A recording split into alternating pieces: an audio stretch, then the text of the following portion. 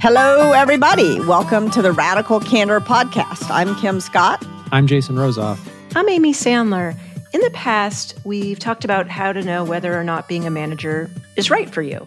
And we've also talked a lot about manager burnout. Today, we're exploring the question, what if nobody wants to be a manager at all? Visier, a leader in people analytics, surveyed 1,000 individual contributors about whether they wanted to become people managers. Almost two-thirds, 64%, said thanks, but no thanks. There was a TikTok video from a user named Kia Abdul, and I hope I got that name right, with over 2 million views.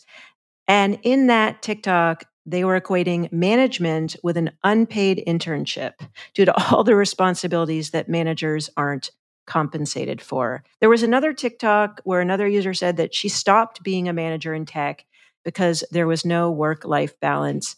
She had zero decision-making power and felt that companies didn't care about their people as much as they did about the bottom line. So that is what we're going to be talking about today. Just a little bit more data. This Visier survey, they found that employee ambition was primarily outside the workplace. The top three priorities, and just think about it for yourself. Does this resonate? The top three priorities: spending time with family and friends. Two-thirds of folks put that as their top three priority. Being physically or mentally healthy, 64%, and traveling, 58%.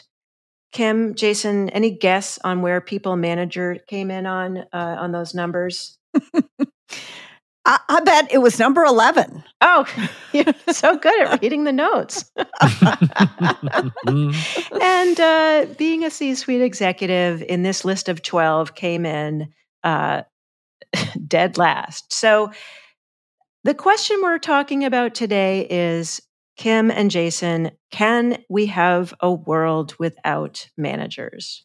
No, we cannot.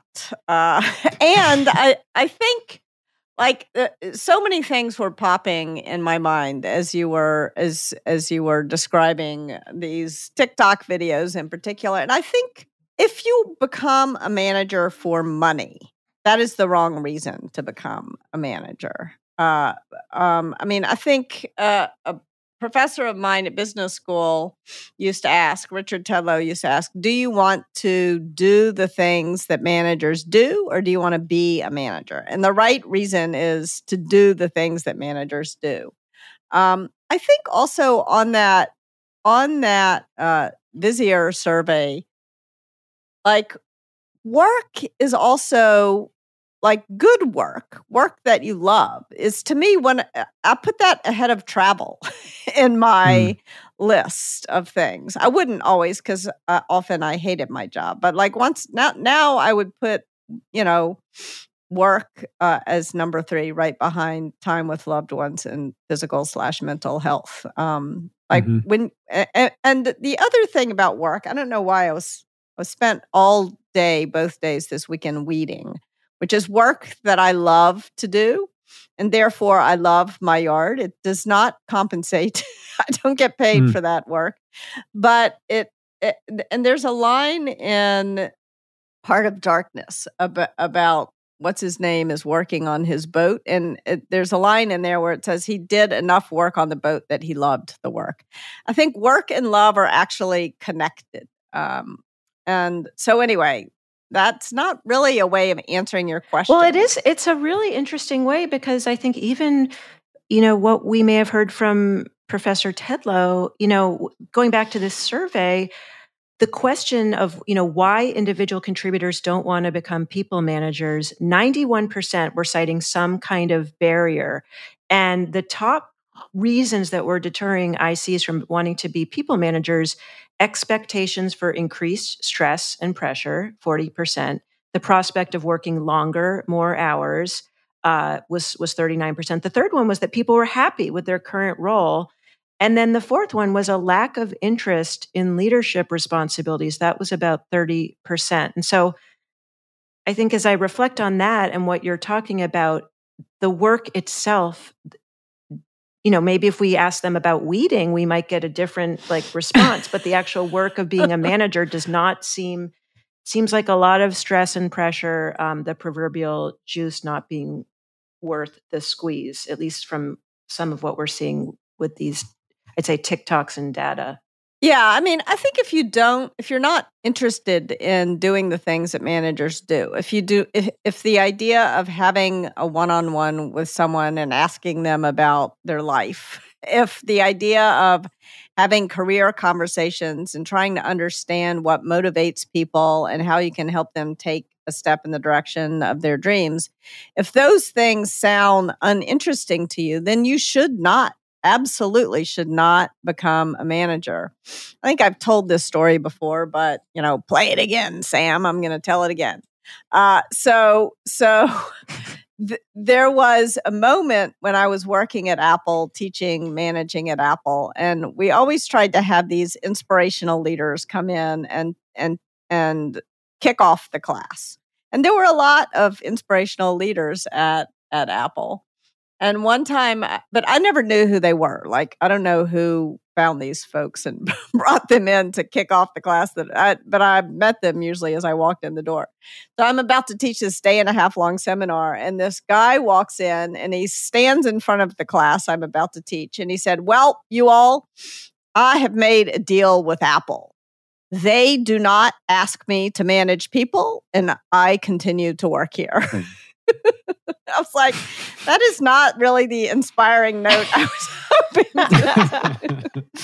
But it was very honest. I was able to do something with that. I was like, look, if you all don't want to manage people, you can have a successful career at this company, as we just saw with whatever his name was, who was super successful. He made a ton of money at Apple, but he did not manage people because he had no interest in managing people.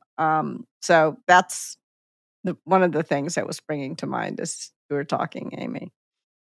Emotional labor has always been part of being a manager, because what you said, Kim, was like talking to people about their lives and their goals, and like all of that stuff is true, and it's a big part of what being a manager is. But there's also like assigning work and making sure that that you're holding people accountable to the things that they've agreed to do, or rather that you're inspiring them to follow through on the commitments that they've made.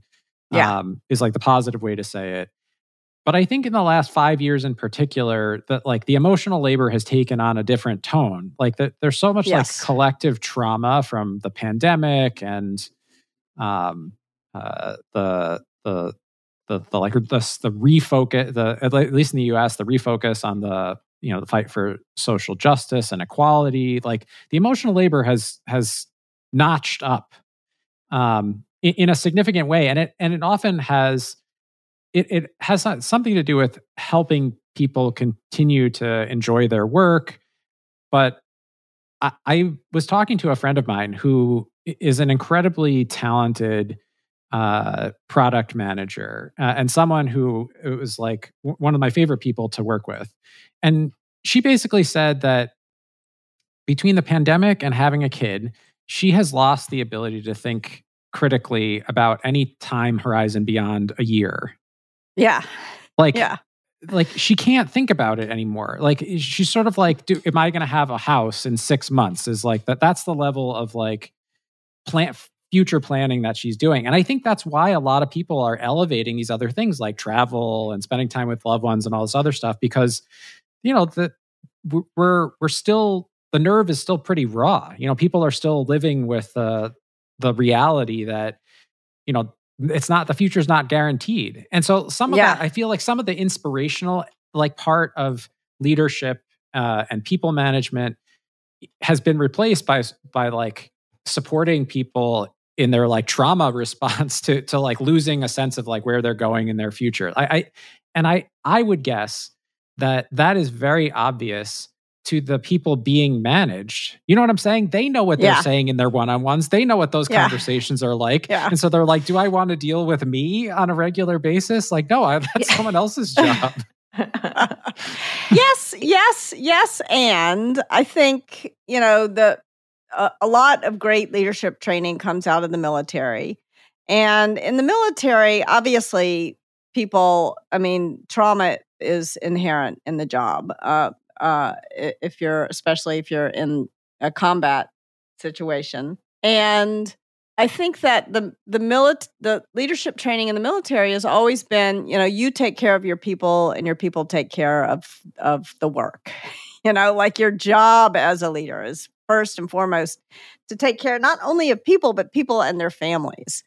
And so I don't think this is new per se. I mean, trauma is not new. There's been trauma I think maybe our willingness to talk about trauma is maybe a little bit new, but people have been traumatized always, forever. 100% agree. But I think people that it's not new. You are correct. Yeah. But I think there's a changed expectation as to a manager's responsibility in helping an individual contributor manage that. Like manage their lives. Yeah. Yes. Yep. Yeah. I think there was a piece in a Reddit thread in Career Guidance, and I'm just going to read it because I think it might flesh out, Jason, what you were sharing with your own reflections. It says, quote, "Being a manager is the most lonely role I've ever had. Like you get shit from both directions and you don't really have peers to complain to. You just kind of have to deal with it all on your own. And not sure if this is just my company, but a lot of the stuff I hate is what I have very little control over. Strategy gets set by my manager, salary and policies by HR. I just get to communicate this lovely stuff backwards and forwards. The bit I like is the stuff around building a great team and coaching people, but the negatives outweigh the positives 90% of the time." I think that's very well said for the problem of being a middle manager. I mean, when you're a middle manager, you own decisions that you weren't necessarily involved in making and that you may disagree with vehemently. And I think it's really important to think about how to deal with that and to be very explicit about how to deal with it. And I think the most important thing you can do when you're in that situation of having to communicate a decision that you disagree with to a team of people who know you well enough, they're going to be able to tell that you disagree. But it doesn't do any good to say, yeah, this is stupid, but we have to do it anyway. Like that's not inspiring for anyone, although it may be tempting. I think the thing you want to do is before communicating the decision, you want to go to your boss and ask some questions. Like you want to try to understand the rationale behind this decision, which still doesn't mean you have to agree with it. But if you take the extra time to try to broaden your perspective, because very often when a decision gets made, it gets made by people who are taking 12 things into account. Whereas you're taking one thing, your team's thing into account. And so it may not make any sense from where you sit, but when you try to understand the broader picture, even though you still disagree with it, you may be able to at least acknowledge these other points. And I think that can be very helpful, both in terms of communicating with your team, but also in terms of growing in your career and trying to understand your boss's point of view and a different perspective. That's great guidance. As you were talking, what it made me think is like it's almost the same guidance as like what do you do when you get feedback you disagree with, which is like you have to find the part that you do agree with and focus on that. Like that's the way to move forward. We don't want to reject out of hand something just because we don't agree with part of it. Yeah. Yeah. And I think, just Kim, you're calling out the piece about middle management is a really important one. There was a piece in Fortune, and they were sharing some research around how roughly 2/3 of leaders reported having more responsibilities at work now than they did pre-pandemic, which was shared by 1/3 of individual contributors. And so this increase in responsibilities has led to an increase in anxiety, and it shares how middle managers, calling them, an organization's shock absorbers, are in a particularly difficult spot because they lack the senior leadership's, access to support and resources, and they have to enforce these policies they may not endorse. So I just wanted to kind of reinforce this role of, where middle managers sit, but also going back, Jason, to what you were saying about kind of where we were before the pandemic and now that, not only having the actual emotional trauma and physical trauma that people have navigated, but also there's people that have far more responsibilities than they may have had 3-4 years ago? I was going to say, I think the part of what happened is that companies were like, we don't know what to do with this. We're not going to provide mental health benefits. We're not going to provide you additional resources. We know people have these problems. Manager, deal with it. Like, that's what happened to the majority of managers in the pandemic. They're just basically told, like, we know all these things happen. We're not going to spend any more money on resources or help for you, and you just have to deal with it. So I think, like, even though it might not be sort of on paper an increase in responsibility, I think there might have been an increase in frequency of having to sort of perform some of the responsibilities of being a manager without any additional support. My theory, what I'm positing, and it seems to be backed up by the data, is that people are meeting they're meeting employees in some state of crisis. Forget trauma, just like some state of crisis more frequently on a more regular basis right now than they did 10 years ago. And it might actually be the case that we're meeting the same number of people in about the same level of crisis, but people are more willing to reveal that they're in some state of crisis at work. So it might be the case that this was always the case. People are just uncomfortable talking about it. So you could say, like, societally, maybe net, it's an improvement. But from the perspective of a manager who's like, how many times a day do I have to put on, like, my crisis management hat? I think they're picking that hat up and putting it on a lot more frequently than they at least they perceive they were in the past. And so I think that there's a fixed number of hours, and energy is a depletable resource. And so when you say, hey, it's your job, and then you're also like, but it's also your job to do the goal setting, to make the pricing decision. It's like, that's also your job. That's how you wind up with a stack of plates that's, like, way bigger than you can possibly clean in a shift. And so every day you come in and there's a stack of dirty plates on your desk, and you're like, okay, I'm going to try to get through my stack of dirty plates, but there's no time at which you get to the bottom of the stack. I think that's how a lot of managers feel. I think a lot of individual contributors feel the same way, but at least in this data, it's at a slightly lower, it's a lower percentage of the overall population than managers. Yeah, that makes sense.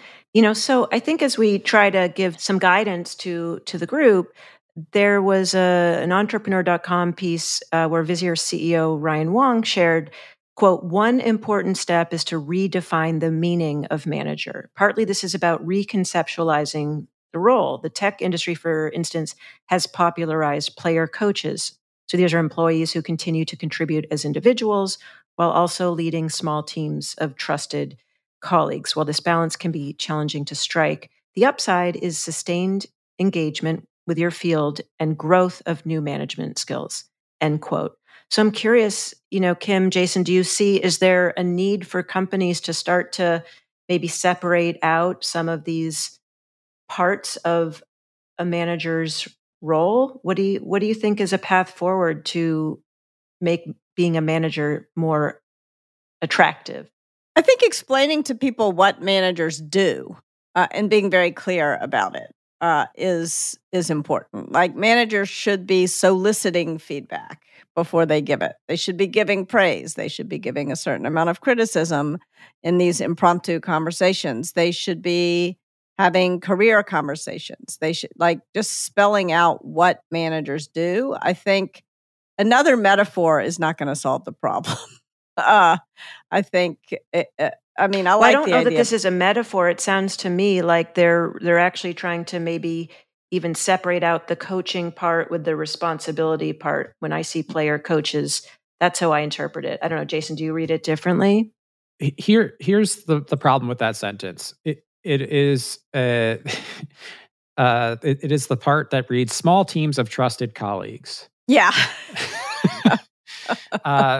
My experience with the tech industry's embracing of player coaches is that they're like, you're going to be a player coach, and we're going to give you the same size team as we used to give people who were only people managers.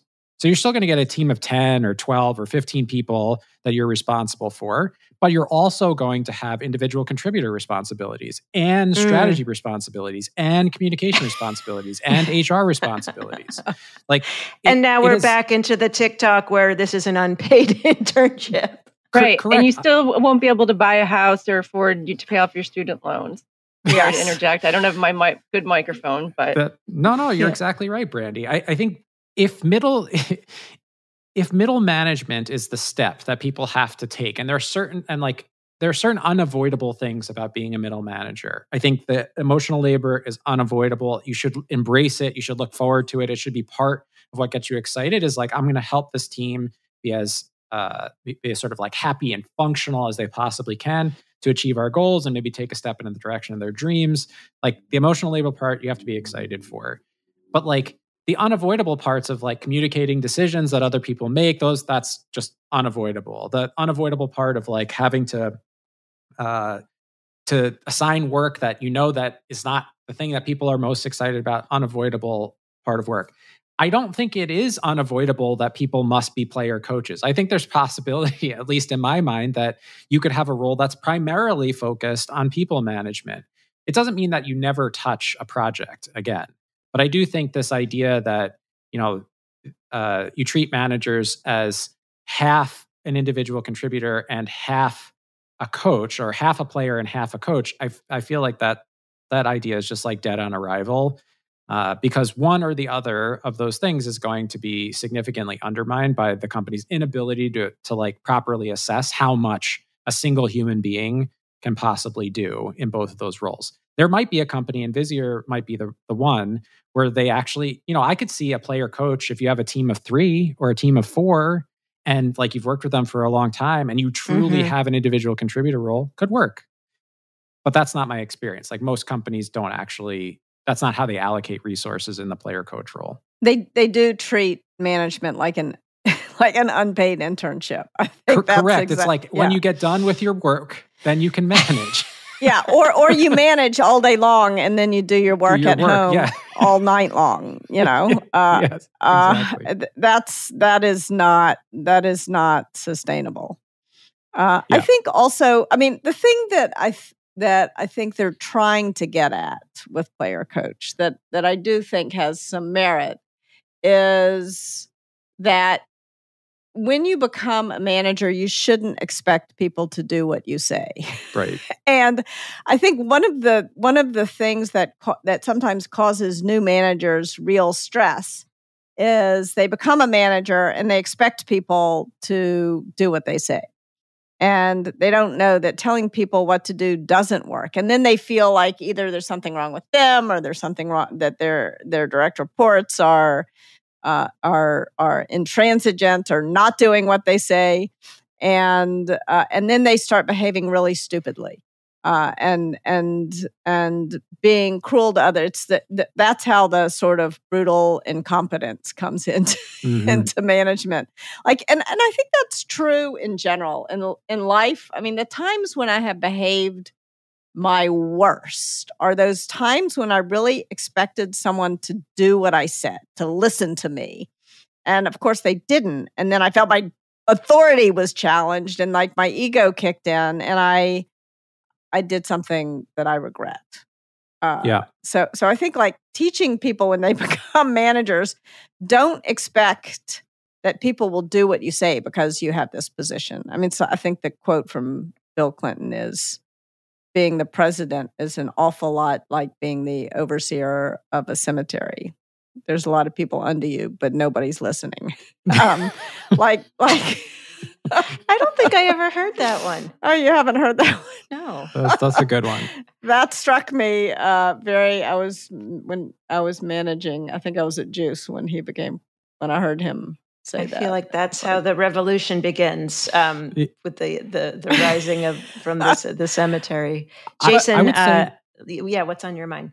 The principle of player coach, like to me, the reason why the concept is valuable is because we want managers to have good enough skills that when the team needs it or an individual needs it, they can kind of roll up their sleeves and help. I think it's really important not to lose not to lose the ability to like actually do some of the work. You don't need to be able to do literally everything on the team. Like the value of a team is like you can hire specialists who can do things that no one else can do, and they make you better and faster. But like if you become allergic to the work, you're going to be dead in the water, because people will sense that you're unwilling and unable to help.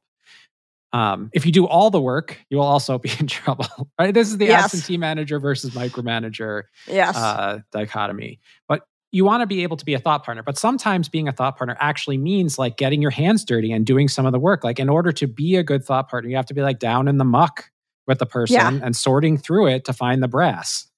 Yeah. And they have to notice that when they come and talk to you, you help them, achieve something that they could otherwise not have achieved, or do something faster, or they help, and you have to know what the work is in order to be able to give that kind of advice as a general rule. Yeah, I would love to get your advice on what can people do, and especially whether I am a middle manager or I am in an organization where we've seen our survey results and they're reinforcing what we've just been talking about. So one of the things, again, from this Visier study, it said, fortunately for employers, quote, only 12% of respondents say that nothing would convince them to become people managers. Unsurprisingly, pay is the primary motivator for respondents. 71% saying better compensation would incentivize them to become people managers. 45% say better benefits, and 26% say more opportunities for career advancement.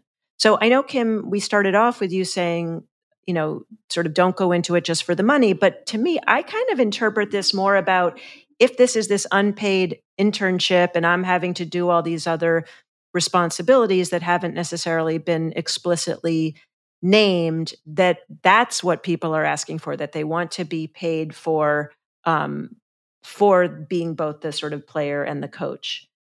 Is that how you read that?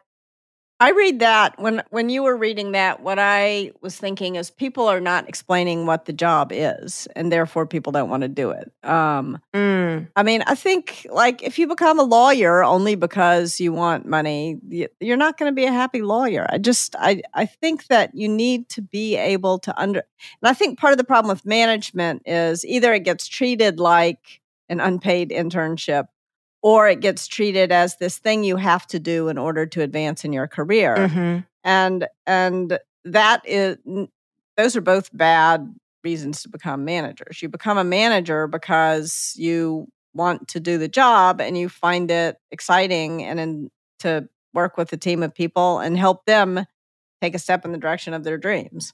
So is it a problem that going back to employee ambition, that there's a large number of, number 11 people manager and C-suite executive number 12? Like, is that an alarm bell, or what is that signaling?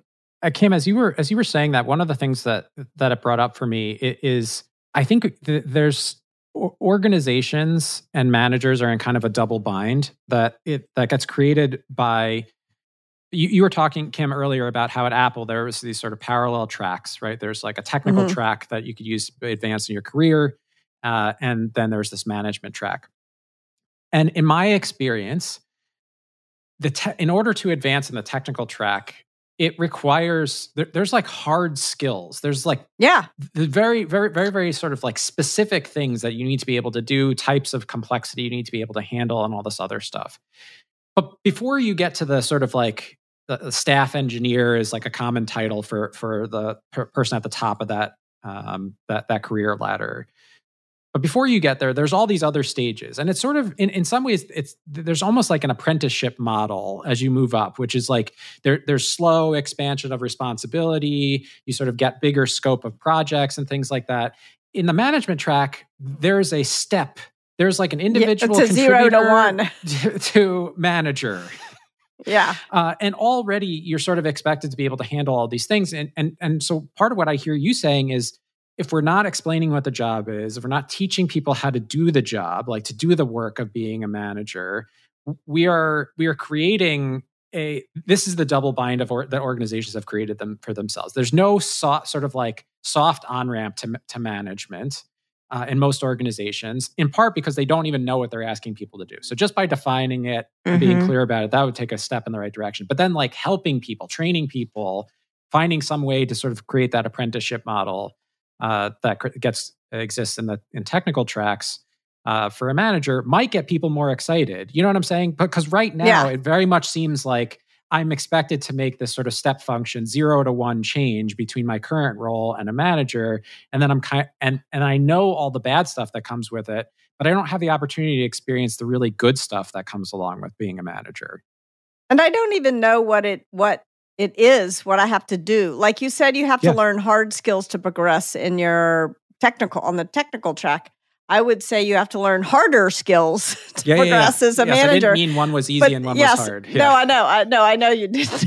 Just, I mean, they're often called soft skills, but these are really difficult things to learn. Much more difficult, I would argue, than learning a new technical skill, and yet they often don't get defined or taught or valued, especially, and that's why nobody wants to become a manager, because it's like, what is the job? Yeah. So in some ways, if we were to go back to the Visier CEO who was making the claim that we need to redefine the role, I think we're making the argument, first, you need to define the role. Yes. Yes. And player coach does not count as defining the role. Right. So step one for organizations who are seeing this as a warning sign, because Amy, to respond to your question specifically, I do think it's like a big blinking red light. Yeah. If the majority of people who are responding to that survey are saying, I do not see it as like a career objective for me to become a manager, that means that your pool is very small. And if the majority of the people who are putting their hats in the ring are doing it because of the additional money, you're going to be promoting a lot of people who shouldn't be managers in the first place. Like there's just who don't want the job. Yeah. Right. Who don't want the job. So step one is defining the role. And I think step two is like giving people a way to experience the great parts of management, like the exciting part of, helping. So a concrete example of this might be a buddy or mentorship program. A buddy or mentorship program is a great way to give people a taste of what it's like to be a manager, right? The sort of like coaching and developing somebody else. They're proven to be really good for retention, meaning like they're great programs for retaining the talent that you hire. And it gives you a taste of like, if I was doing this for 4 or 5 or 6 people, would that be would I consider that to be a great way to spend, a significant chunk of my time? Mm-hmm. Yeah. Yeah. And in the military, that's called the non-commissioned officer, right? There's someone who has been in your job, is no longer doing your job, is like riding along with you and teaching you how to do the job. Yep. I think most companies can't afford to hire a manager to teach a manager, but it would be great if they could. I think that's great. And I really appreciate the tips, Jason. I think you just gave us our tips. Before we close, Kim, I want to go back to when you were at Apple and the guy who said, this is the work that I want to do and I want to get paid for this work. I'm curious, was there an example that you had in your own career, whether at Apple or somewhere else, where you saw what it was like to be a manager and that inspired you? Like what would have been the inspirational either mentor or conversation that you were like, oh, okay, this is something that is actually really interesting for me? When I was working in Moscow for this diamond company, and I had no interest in diamonds, like I wound up there in a random way. I had a boss who would call me first thing in the morning and just ask me what was going on. And I really enjoyed talking to him. And I realized that his job was to help me feel more comfortable and free to do my job. And I was like, oh, that's kind of fun. So that was one moment where I remember feeling like, oh, I could have an interesting career doing what he's doing. And then there was another moment at business school when we were doing the case on the Tylenol poisoning and the Credo Challenge. And the new CEO of Tylenol in 1976 or whatever. J&J? Yeah. Oh, J&J. Yes. Sorry. Spent a bunch of time working with his team to rewrite the Credo. Like he spent his first 5 months as CEO traveling around the world and rewriting the Credo. And I remember thinking, that's what CEOs do? I could do that. That sounds fun. So those are my two stories about the time he credited the company's ability to respond so well to the poisoning with having spent those 5 months rewriting the credo, because people really knew what was important. There's something so powerful about getting people, the feeling of like getting people aligned. It feels so expensive that the sort of like process of painting a picture of like what the future could look like. And it can be really frustrating because people disagree. Like they naturally disagree about what the future could or should look like. And then I think it was very wise, might also have been sort of self-congratulatory, but also very wise to like credit the team's ability to sort of follow the credo that they had just themselves created. Yes. As like giving that the credit for successfully navigating that challenge, because I do think like that is one of the moments where it actually feels good to be in leadership. It feels good that there's like this powerful, almost like feeling. I'm trying to think like, how do I want to say this? You said earlier, Kim, that you can't tell people what to do. So you can't tell people these are the things that are important and you must think that these things are important. Yes. You must follow and so instead he drew out like through this process, drew out the things that were really important. And then when crisis came, people were able to follow. To do the right thing. Yeah, to do the right thing. And that's a rarefied experience. Very, very rarely do people get to experience something like that. And I do think that is having those examples is something that maybe the world needs more of. Maybe there's a book of inspiring leadership stories, those moments of exaltation. Yeah. And sometimes it doesn't have to be even, like I remember there was one point where a woman on my team had gone, I think she was ill. So she was out for several months and then she came back. And we were having a big debate about something, a big, discussion. And there was a lot of disagreement, but it was a fun conversation. And I remember at the end of the conversation, she was like, "Oh, I missed this. I'm so glad to be back." And that was like, that was fuel for a year. It's just that feeling of, oh, I like working with you people and we're getting somewhere. That is like, that's really joyful. Or when you work with someone who all of a sudden is doing something that they always wanted to do, but thought they never could do. That is incredibly satisfying for me. Like that's the most satisfying thing that can happen in a career. And that's why I liked being a manager. Kim, that reminds me of a story in my career when I was managing someone and they were new to the role and had come from a more corporate background. And they were responsible for design. And I kept encouraging them to, you can be more creative and showing them different examples, but I would keep getting back these more sort of corporate staid designs. And I kept trying to paint a picture of what was possible. And it sort of, we're going back and forth. And then kind of a few weeks in, all of a sudden, all this creativity came out.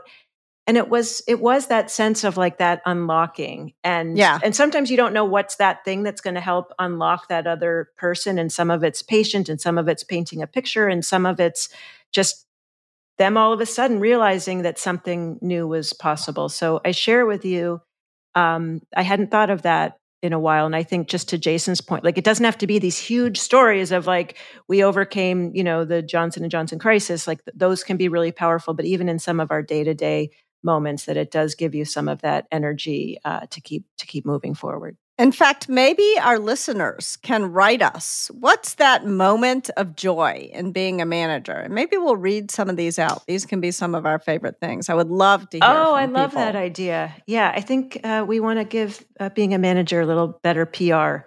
Yes. and first, as Jason said, defining it. Yes, exactly. All right. So just to revisit quickly our Radical Candor checklist, these are tips to start putting Radical Candor into practice. Tip number 1, define the role. Teach people what the job of management is. What do they do? And provide the training and resources to help them learn how to do it better. Tip number 2, create a buddy or mentorship program so people interested in people management can experience some of the positive aspects of building relationships, guiding teams to achieve results, and helping people take steps in the direction of their dreams. Tip number 3, if you want to explore this topic further, listen to season 5, episode 25, Should I Be a Manager? And season 6, episode 2, Managers Are Burned Out Too, to find out more. And for other tips, you can go check out our YouTube channel where you can not only listen to this podcast, but also watch dozens of other Radical Candor videos. Show notes for this episode are at radicalcandor.com/podcast, praise in public and private, and of course, you can go ahead and criticize in private. So if you like what you hear, go ahead, rate and review us wherever you listen to your podcasts. And if you have criticism for us or your stories of manager joy, email it to podcast, podcast, at radicalcandor.com. Bye for now. Bye, everyone. Take care. The Radical Candor podcast is based on the book Radical Candor, Be a Kick-Ass Boss Without Losing Your Humanity by Kim Scott. Episodes are written and produced by Brandy Neal with script editing by me, Amy Sandler. The show features Radical Candor co-founders Kim Scott and Jason Rosoff and is hosted by me, still Amy Sandler. Nick Carissimi is our audio engineer. The Radical Candor podcast theme music was composed by Cliff Goldmacher. Follow us on LinkedIn, Radical Candor the company, and visit us at radicalcandor.com.